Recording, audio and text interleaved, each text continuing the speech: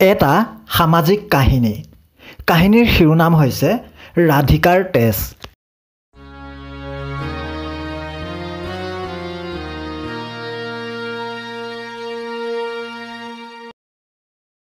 সুন্দৰপুৰ বৰ ধুনীয়া গাঁওখন, সংস্কৃতি সংস্কাৰৰ মিলনভূমি, হিন্দু মুছলমানৰ ঐক্যতান।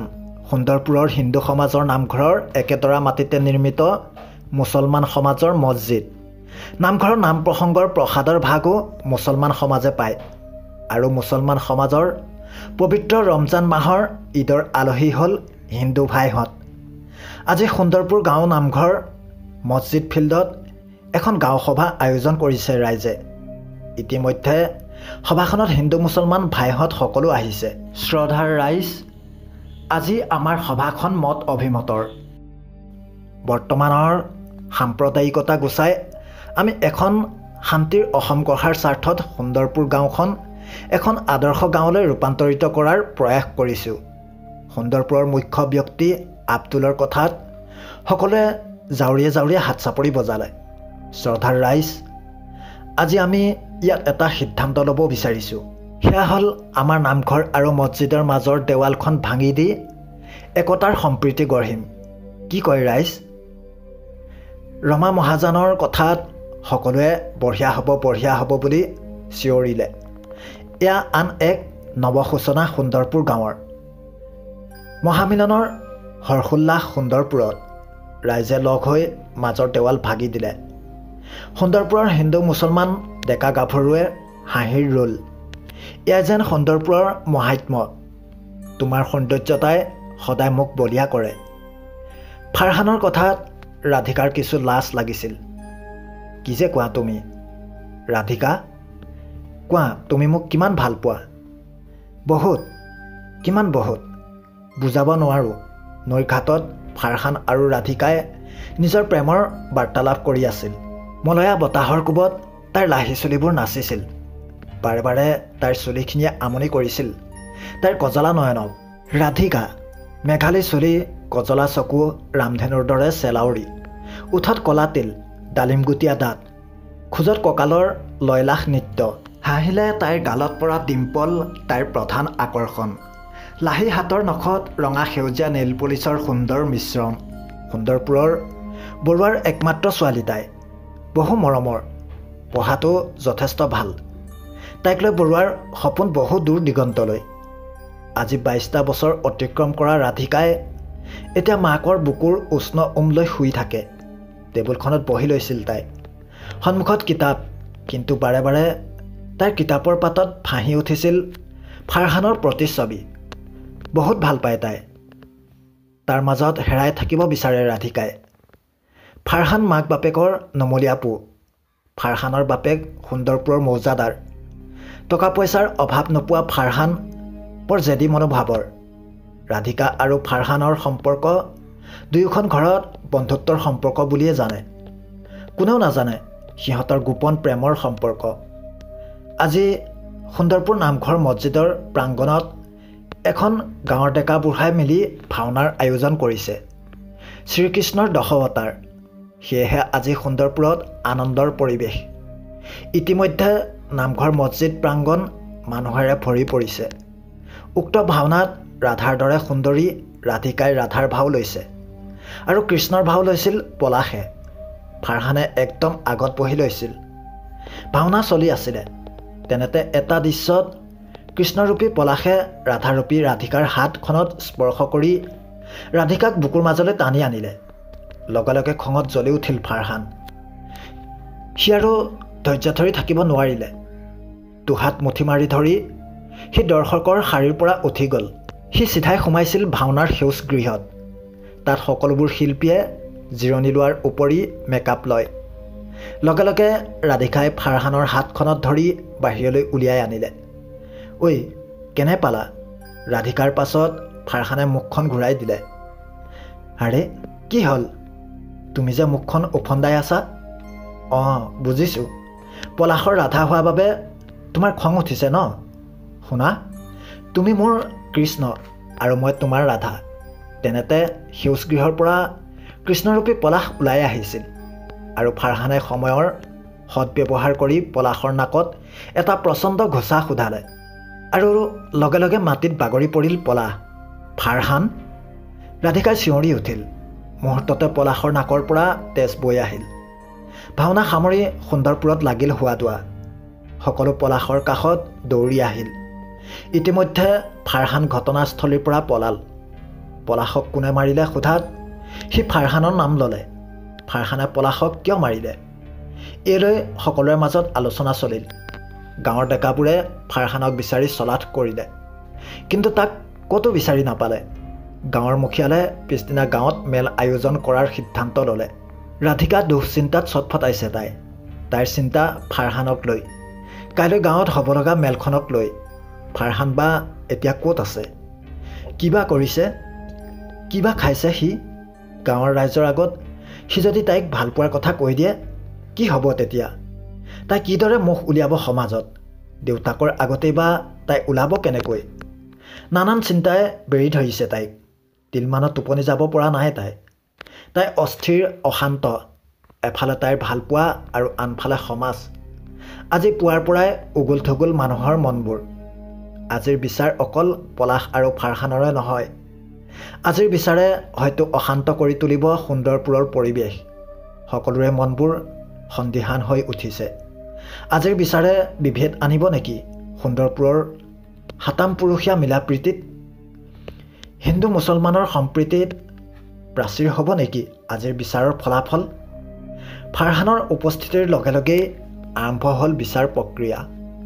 ফাৰহান, এইবোৰ তই কি কৰিলি? ইমান মিলাপ্ৰীতিৰে থকা মানুহবোৰৰ মাজত কিয় বিভেদ আনিব খুজিছ তই? পলাশক কিয় মাৰিলি ফাৰহান? ফাৰহান, এইদৰে মনে মনে থাকিলেই সাৰি যাব নোৱাৰ তই। পলাশক কিয় মাৰিলি? ৰাধিকাৰ সন্মানৰ কথা ভাবিয়েই একো উত্তৰ দিয়া নাছিল ফাৰহানে। কিন্তু ৰাইজৰ তীব্ৰ হেঁচাত সি বাধ্য হ'ল ৰাধিকাৰ হাতত ধৰাৰ বাবে। কি? পলাশে ৰাধিকাৰ হাতত ধৰিলে তাতে তোৰ কি হ'ল? কোনোবাই তাইৰ হাতত ধৰাটো সহ্য কৰিব নোৱাৰোঁ মই। কিন্তু কিয়? মই তাইক ভাল পাওঁ সেইবাবে। তেনেতে কোনোবাই জোৰেৰে চিঞৰি চিঞৰি কয়, পথাৰত এটা মৃতদেহ পৰি আছে। মৃতদেহ? সকলোৱে একেলগে কৈ উঠিল। সকলোৱে সভা সিমানতে সামৰি দৌৰি গ'ল মৃতদেহ চাবলৈ। সুন্দৰপুৰৰ গাত কলংক লাগিলে নেকি? তেজেৰে ৰাঙলী হ'ব নেকি সুন্দৰপুৰ? কাৰ ক্ৰূপ দৃষ্টি পৰিলে সুন্দৰপুৰত? শান্তিৰ সুন্দৰপুৰত এতিয়া অশান্তিৰ বতাহ বলিব নেকি? নাম হ'ব নেকি অশান্ত সুন্দৰপুৰ? বৰপুখুৰীত উপঙি আছিল এটা মৃতদেহ। মৃতদেহ দেখি সকলোৰে বুকুখন কঁপিছিল। নিজৰ মানুহবোৰে নিজৰ নিজৰ মানুহবোৰক চাইছিল। বৰপুখুৰীৰ পাৰ মানুহবোৰে উপচি পৰিছিল। ঐ নবীন, চাচোন চা, এইটো কোন? আব্দুলৰ কথা মতে নবীনে পুখুৰীত নামি গৈছিল। বৰপুখুৰীৰ পানীয়ে নবীনক ডিঙিলৈকে গ্ৰাস কৰিছিল। সি মৃতদেহটো ঘূৰাই দিছিলে। লগে লগে তাৰ বুকুখন ধিপিংকে মাৰিছিল। এয়া ছাদ্দামৰ মৃতদেহ। কি? সকলোৱে একেলগে কৈ উঠিলে। নাই, এয়া ষড়যন্ত্ৰ। বৰুৱাই কৈ উঠিল, ঐ, এয়া পুতক তুলিছে। ফাৰহানে পলাশক মাৰাৰ প্ৰতিশোধ লৈছে। ৰহমানৰ কথাত পলাশে চিঞৰি উঠিল, মিছা কথা, এয়া সম্পূৰ্ণ মিছা কথা। ঐ, কি চাই আছ? এনেকৈ মনে মনে থাকিবি নেকি? মোৰ ভাইক মাৰি পেলালে হিন্দু ভাইহঁতে। তহঁত সকলো স্বাৰ্থপৰ। ছাদ্দামৰ ককায়েকে কথাটো কোৱাৰ লগে লগে চিঞৰ বাখৰ লাগিল বৰপুখুৰীৰ পাৰত। ৰাঙলী হোৱাৰ দিশত বৰপুখুৰীৰ পাৰ। ঐ, বন্ধ কৰ। তহঁত সকলোবোৰ অন্ধ হলি নেকি? পাহৰি গলি নেকি সুন্দৰপুৰৰ একতা, সুন্দৰপুৰৰ সৌন্দৰ্যতা? ডেকা তেজখিনি কলা নকৰিবি। আব্দুলৰ এয়া কাতৰ অনুৰোধ। হিন্দু ভাইহঁত, আমাক দিয়া মিছা অপবাদ সহ্য নকৰোঁ। ব'ল, ইহঁতৰ লগত আমাৰ আৰু একো সম্পৰ্ক নাই। হ'ল। তনুজৰ কথাত বৰুৱাই ক'লে, সকলো কথা এনেকৈ সিদ্ধান্ত লোৱা কথা নহয়। সুন্দৰপুৰৰ গাত দাগ নলগাবি। ঐ, ব'ল, ছাদ্দামৰ মৃতদেহ ল, আমি তাক কবৰ দিয়া ব্যৱস্থা কৰোঁ। ৰহমানে মুছলমান সমাজক ক'লে আৰু লগে লগে মুছলমান সমাজে ছাদ্দামৰ মৃতদেহ লগত লৈ গ'ল। খঙত হিন্দু ভাইহঁতো ঘৰে ঘৰে গুচি আহিলে। আচলতে শাৰীৰিকভাৱে অক্ষম ছাদ্দামৰ মৃত্যু নিজৰ ভুলৰ বাবেই হৈছিল। পুখুৰীত গা ধুবলৈ নমা ছাদ্দাম আৰু পাৰত উঠিব নোৱাৰিলে। তেনেকৈ মৃত্যু সাৱটি ল'লে সি। কিন্তু মুছলমান সমাজৰ আব্দুলে ছাদ্দামৰ মৃত্যু পুলিচৰ জামেলাত সোমাব নিদিলে। কিন্তু এতিয়া সুন্দৰপুৰৰ সুন্দৰতা হেৰাই থাকিলে।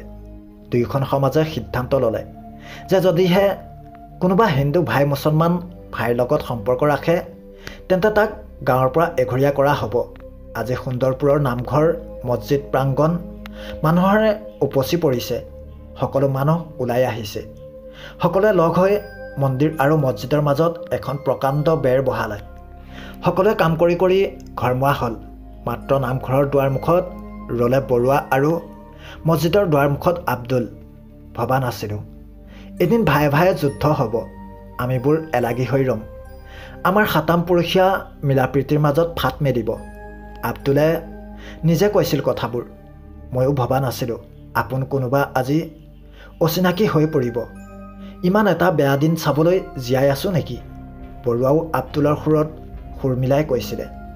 এতিয়া আমি কথা ক'ব জানিও বুবাৰ অভিনয় কৰিব লাগিব। হয়তো এনেকৈ আমি এদিন হেৰাই যাম। বৰ কষ্ট পাইছোঁ, বৰ কষ্ট। যাওঁ, কোনোবাই দেখিলে আকৌ এঘৰীয়া কৰিব। সকলো ঈশ্বৰৰ ওপৰত এৰি দিছোঁ। বৰুৱাই চকুপানী টুকি আঁতৰি আহিলে। হে আল্লাহ, তুমি কিবা এটা কৰিব নোৱাৰানে?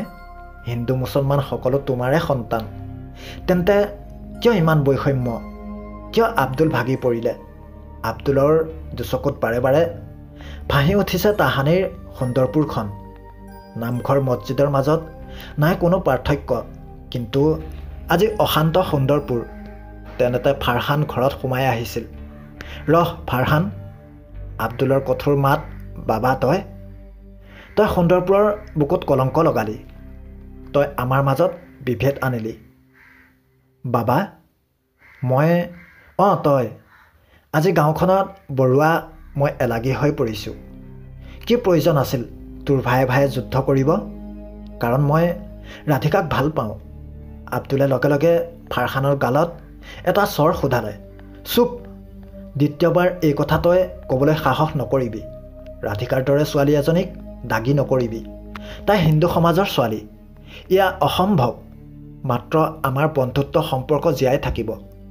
কথাখিনি কৈ কৈ আব্দুল ওলাই গ'ল। বাবা মই ৰাধিকাক ভাল পাওঁ, বহুত ভাল পাওঁ তাইক। কোনোবাই স্পৰ্শ কৰিলে মাৰি পেলাম তাক। মাৰি পেলাম। সিও কান্দি দিছিলে। বৰুৱাই সিদ্ধান্ত ল'লে কাইলৈ সিহঁতে সুন্দৰপুৰ এৰি চহৰলৈ যাবগৈ। পাহৰি যাব সুন্দৰপুৰক। এনেকুৱা এখন গাঁৱত বৰুৱাত আৰু থাকিব নিবিচাৰে। কাইলৈ বিদায় সুন্দৰপুৰ। ৰাধিকা? দেউতাকৰ মাতত ৰাধিকাই ঘূৰি চালে। দেউতা? বৰুৱাই ৰাধিকাৰ মূৰত হাত বুলাই ক'লে। চা মাজনী, তোক লৈ তোৰ মাৰৰ কিমান সপোন আছে তই জাননে? তই ভুল কৰিছ মই জানিছোঁ। কিন্তু ভুল কৰি মানুহ শুদ্ধ পথত আহিব পাৰে ৰাধিকা। দেউতা? মাজনী। ফাৰহান মুছলমান ল'ৰা। সিহঁত আমাৰ ভাতৃ বন্ধু। কিন্তু সম্পৰ্কবোৰ তাতকৈ বেছি আগুৱালে এইখন সমাজে আমাক কি কৰিব তই জানই দেখোন। আজি তহঁতৰ সেই ঘটনাৰ পৰা সুন্দৰপুৰৰ অৱস্থা কি হ'ল দেখিলি? ৰাধিকাই কান্দি দিছিলে। মৰম লগা ছোৱালীজনীৰ চকুৰে চকুপানী বাগৰি আহিছিল। মই ভাল হ'ম দেউতা। বৰুৱাও আৱেগত জীয়েকক সাৱটি ধৰিছিল। তই বেয়া নহয় মাজনী। ফাৰহান বেয়া ল'ৰা নেকি দেউতা? ফাৰহান বেয়া নহয়, মাত্ৰ সি তোৰ ভাতৃহে। তুমি যি বিচৰা মই তাকে কৰিম দেউতা। লগে লগে বৰুৱাই জীয়েকক হাতযোৰ কৰিলে। মাজনী তই ফাৰহানৰ লগত প্ৰেমৰ সম্পৰ্ক শেষ কৰ। মই কৰিম দেউতা। তাইৰ মাতটো কঁপিছিল। মাজনী কাইলৈ ৰাতিপুৱা চহৰলৈ যাম আমি। তাতে থাকিম। তই চহৰৰ কলেজত পঢ়িবি। যা, কাপোৰবোৰ বেগত ভৰা। ফাৰহানৰ লগত সম্পৰ্ক শেষ। কিন্তু তাক দেখাৰ পৰাও তাই বঞ্চিত হ'ব। সঁচাই সময় মানুহক কোনফালে যে গতি কৰায়। তেনেতে ৰাধিকাৰ ফোনটো বাজি উঠিল। তাই ডিছপ্লেত দেখিছিল ফাৰহান। এয়াই শেষ। তাই এতিয়াই ফাৰহানক ক'ব সকলো। হেল্ল' ৰাধিকা? কি কৰিছা? শুই আছোঁ। মোলৈ মনত পৰা নাছিলে?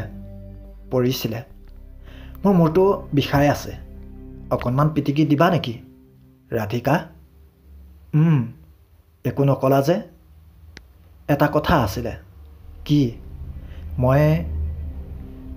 মই আৰু তোমাক ভাল পাব নোৱাৰোঁ কি কাইলৈ আমি চহৰলৈ যাম তাত থাকিম তুমি তাই শুনিছিল উচুপনি সিফালৰ পৰা তাইৰো বহুত কষ্ট হৈছিল কথাখিনি ক'বলৈ প্লিজ ৰাধিকা তুমি মোক অকলশৰীয়া নকৰিবা মই আৰু কাকো নামাৰোঁ মই তোমাক ভাল পাওঁ বাবেহে পলাশক সি ডাঙৰকৈ কান্দিব লৈছিলে প্লিজ শুনাচোন ইমানকৈ নাকান্দিবা কোনোবাই শুনিব মই মৰি যাম ৰাধিকা তুমি অবিহনে মই মৰি থাকিম প্লিজ তুমি মোক এৰি নিদিবা কোৱা নিদিওঁ বুলি কোৱা না তাই আৰু নোৱাৰিলে তাই ফোনটো কাটি দিলে তাইৰ হৃদয়খনে তাইক বৰ আমনি কৰিছিলে গুলপীয়া চুৰিদাৰযোৰ পিন্ধি ওলাই আহিছিল ৰাধাৰ দৰে সুন্দৰী ৰাধিকা বৰুৱাই এবাৰ সুন্দৰপুৰৰ ভগ্ন ছবিখন চাইছিল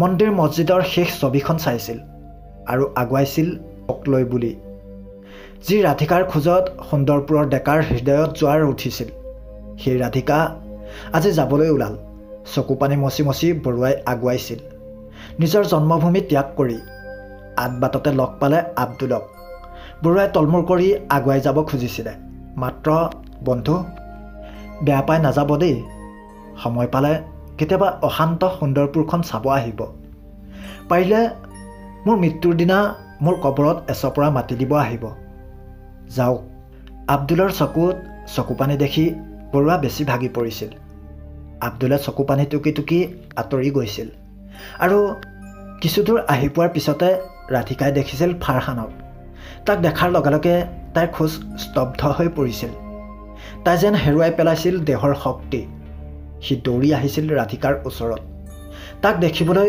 পাগলৰ দৰে লাগিছিল হে ৰাধিকা তুমি নহ'লে ন মই মৰি থাকিম ৰাতিৰ পৰা মই একো এটা খোৱা নাই বেয়া নালাগেনে মোলৈ এবাৰ আগতে দেখোন কৈছিলা তুমি নাখালে ময়ো নাখাওঁ ৰাধিকা লগে লগে ৰাধিকাক দেউতাকে হাতত ধৰি টানি লৈ গ'ল তাই মাত্ৰ এটা যন্ত্ৰৰ দৰে আগুৱাই গ'ল ৰাধিকা মই মৰি থাকিম নাই সি আৰু নোৱাৰে সি জীয়াই থাকিব নোৱাৰে ৰাধিকা অবিহনে সি ৰেল লাইনলৈ দৌৰিলে ফাৰহানৰ হিয়াখনি আজি ভাগি চুৰমাৰ হ'ল সি নিজক পাহৰি পেলালে সি ৰেল লাইন আহি পালে সি আৰু জীয়াই নাথাকে সি ৰাধিকাক পাহৰি জীয়াই থাকিব নোৱাৰে তেনেতে পাছফালৰ পৰা তাৰ কান্ধত কাৰোবাৰ হাতৰ স্পৰ্শ অনুভৱ কৰিলে সি পাছলৈ ঘূৰি চালে ৰেহনা তই মই তই ইয়াত কিয় আহিছ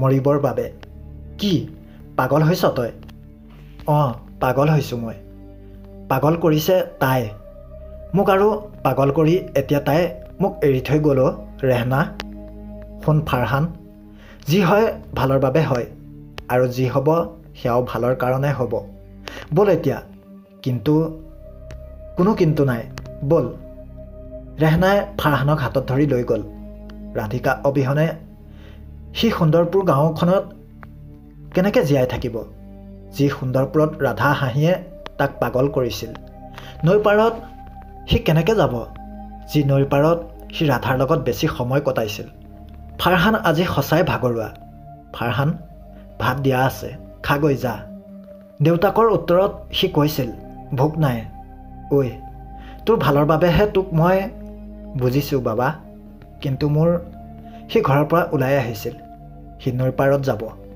নৈৰ লগত কথা পাতিব গছবোৰক ৰাধাৰ কথা সুধিব নৈৰ ঘাটলৈ বুলি খোজ দিলে কিছু দূৰ যোৱাৰ পিছত সি ৰমেনকাইৰ দোকানৰ সন্মুখত পলাশ আৰু তনুজক দেখিলে সুন্দৰপুৰৰ হিৰ' ওলাইছে পলাশে কৈছিলে এতিয়া চাল্লা জিৰ' দুয়ো খিলখিলাই হাঁহিছিল সি হাঁহিয়ে তাক বৰকৈ আঘাত কৰিছিল সি আকৌ উভতি ঘৰলৈ আহিলে এটা নতুন ঘৰ নতুন পৰিৱেশ গুৱাহাটী চহৰৰ এটা ডাঙৰ এপাৰ্টমেণ্টৰ ৰাধিকাহঁত বৰ্তমানৰ বাসিন্দা ৰাধিকাই সন্ধিয়া এবাৰ এপাৰ্টমেণ্টৰ চাদৰ ওপৰত আহিলে তাই এবাৰ শৌচ আটালিকাৰ পৰা সন্ধিয়াৰ গুৱাহাটীখন চাইছিল। বিজুলী বাতিৰ পোহৰত গুৱাহাটীখন ৰঙীন হৈ পৰিছিল। মুহূৰ্ততে তাই পাহৰি গ'ল সুন্দৰপুৰক। এতিয়া তাই গুৱাহাটীৰ বাসিন্দা। এই গুৱাহাটীতে তাই ৰচিব এতিয়া অনাগত দিনৰ সপোনবোৰ। নিশাৰ লগে লগে ফাৰহান বিচনাত পৰিছিল। সি বহু প্ৰতীক্ষা কৰিছিল ৰাধিকাৰ এটা ফোনৰ বাবে, কিন্তু নাই, তাৰ এটা ফোন নাহিলে। সি এইবাৰ হোৱাটছআপটো অন কৰিলে, চালে ৰাধিকা অনলাইন। লগে লগে সি ৰাধিকালৈ এটা মেছেজ চেণ্ড কৰিলে, ৰাধিকা কি কৰিছা? বহু সময় সি প্ৰতীক্ষা কৰিলে যে ৰাধিকাই কিবা এটা ৰিপ্লাই কৰিব, কিন্তু নাই, তাই ৰিপ্লাই কৰা দূৰৈৰ কথা, মেছেজটোও খুলি চোৱা নাই। সি অধৈৰ্য হৈ পৰিছিল। তাইক অনলাইন দেখি সি আকৌ এটা মেছেজ চেণ্ড কৰিলে, ৰাধিকা মোক জ্বলাই নামাৰিবা প্লিজ। কিন্তু নাই, তাই ঘণ্টাৰ পাছত ঘণ্টা অনলাইন, কিন্তু তাৰ মেছেজ খুলিও চোৱা নাই।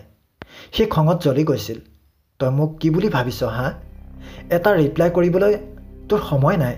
ঠিক আছে, তোৰ আৰু মোৰ মেছেজবোৰ সকলোকে দেখাই দিম, দেখক সকলোৱে। এয়া মাত্ৰ সি কৈছিল, তাই কৰা প্ৰতাৰণাৰ দাহত জ্বলি। কিন্তু বাস্তৱত ফাৰহানে তেনে কৰিব নোৱাৰে।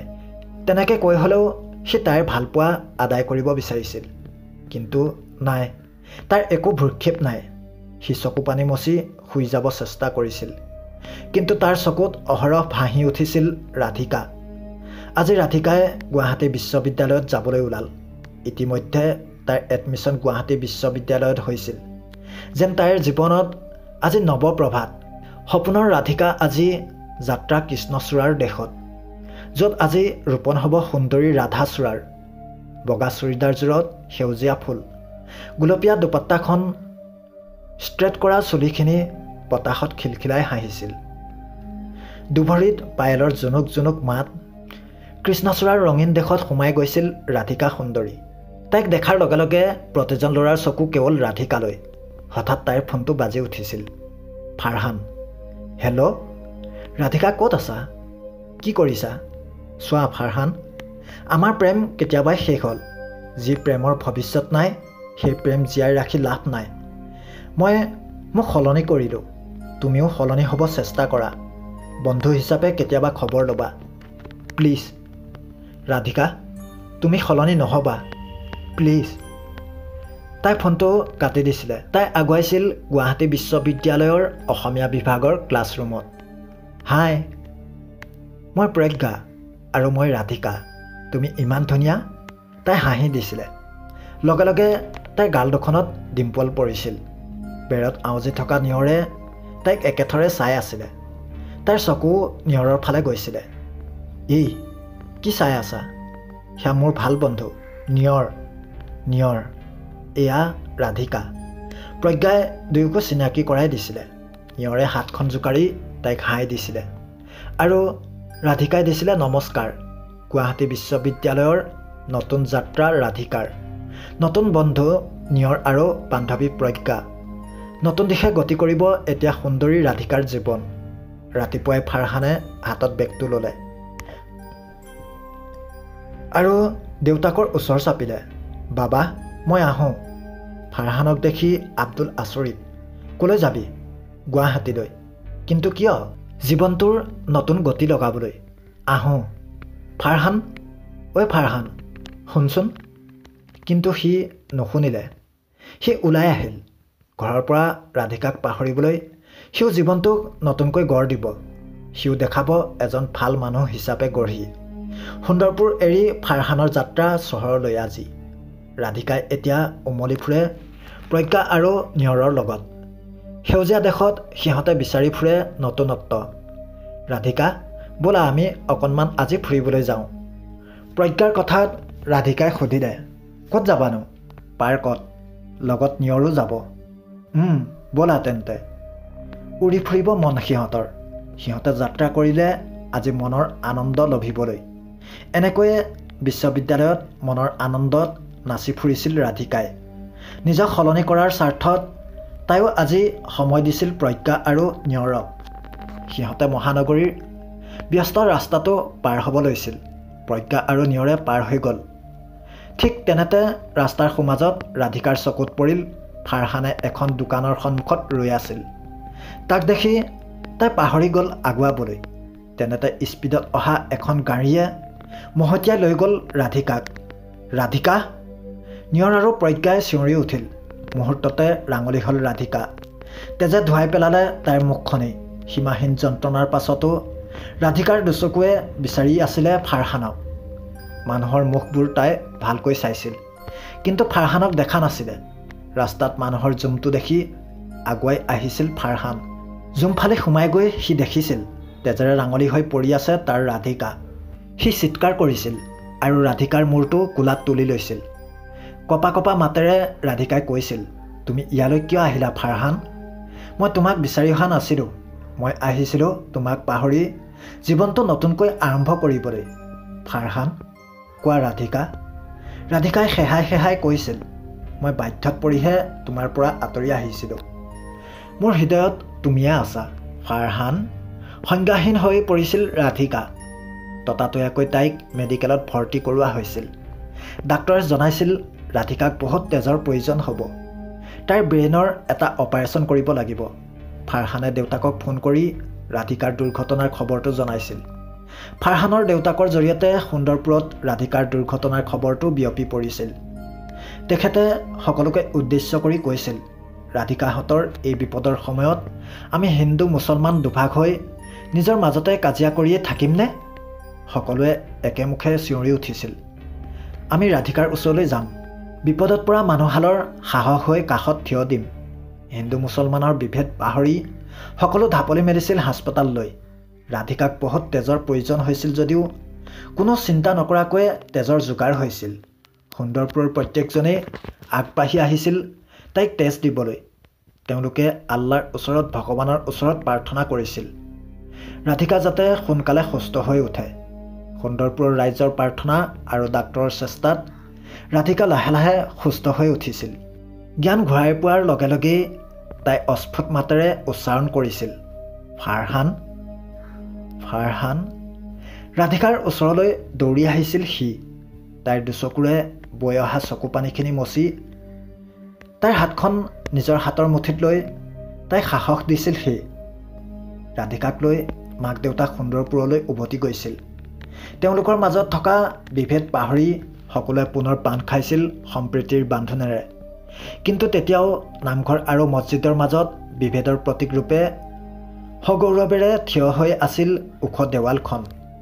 ফাৰহানৰ দেউতাক আব্দুলে ৰাধিকাক কৈছিল, ৰাধিকা, কওক বৰদেউতা, ফাৰহানৰ এটা ভুলৰ বাবেই আমাৰ সাতাম পুৰুষীয়া ঐক্যত ফাট মেলিছিল।